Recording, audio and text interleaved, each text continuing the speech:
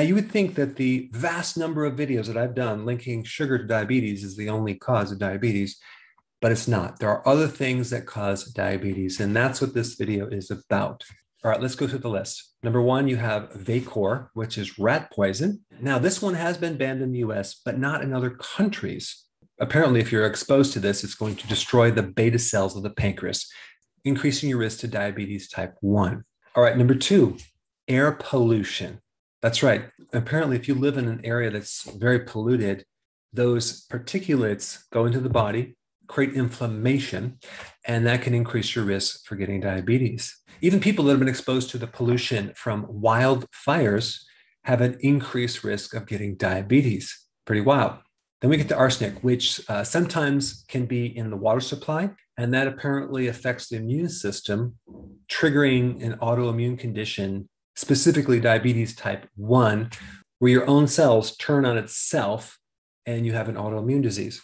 Now, part of this mechanism has to do with dysbiosis, which is an alteration in your microbes, your microbiome, which can then also shut down your insulin, in addition to destroying the beta cells of the pancreas, which lead to diabetes type 1. Then we get this other chemical, which is actually quite common, bisphenol A. It's called BPA. Now, this is one of the chemicals in plastics and also that resin that lines the inside of certain cans.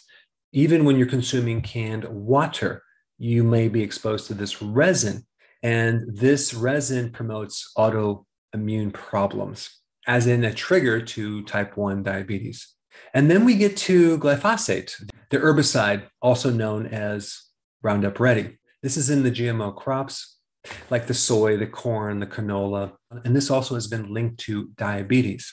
So in summary, it's not only sugar that can cause diabetes. This is cool information. Intermittent fasting could replace insulin for diabetics type 2. Now, the difference between a type 1 and a type 2 diabetic is in a type 1 diabetic, they're lacking insulin. Okay, so the cells in the pancreas, called the beta cells, are not able to produce any more insulin. So there's nothing to keep their blood sugars down. So they have massively high blood sugars, so they're going to need insulin, okay? In type 2, we have a different situation. We have insulin resistance, which initially makes the body produce excessive amounts of insulin, okay? But it's not being effective. It's not working because it's being filtered by the receptors that are not able to pull it into the body. So we have a situation, we have a lot of insulin in the body, but it's actually not working, okay? And that's why the blood sugars go high. So there's two different mechanisms. Now, in time, when a type 2 diabetic with insulin resistance progresses, the beta cells in the pancreas start becoming exhausted, and we have a situation where that high insulin, hyperinsulinemia, becomes less and less and less and less, and to the point where they are now deficient in insulin as well. And so some of the type 2 diabetics will then be given insulin in addition to their other medications. Now, what is the problem with this? The complications, the side effects from high sugar are very similar to the complications and side effects of high insulin.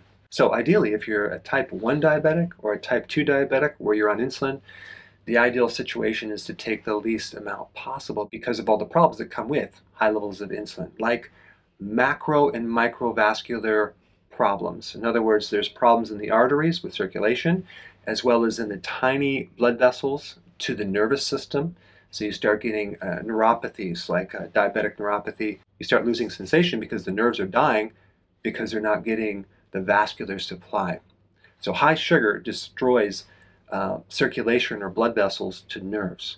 And this happens in the eye, happens in the kidney, happens in the arteries, it happens in the brain. And so there's a lot of complications with insulin resistance, high insulin, and even low insulin, because now you need to give the person more insulin to control the blood sugars.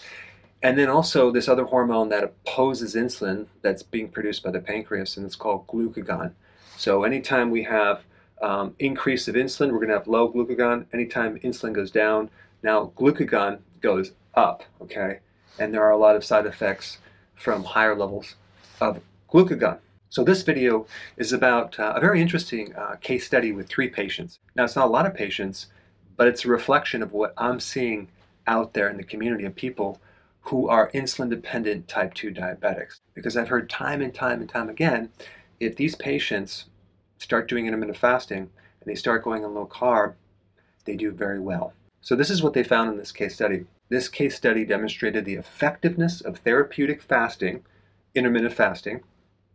This is fasting done on a regular basis, to reverse insulin resistance, resulting in stopping insulin to control blood sugars. They were also able to lose significant weight in their midsection and also lower their A1C levels. Now, the most noteworthy outcome was the complete discontinuance of insulin in all 3 patients.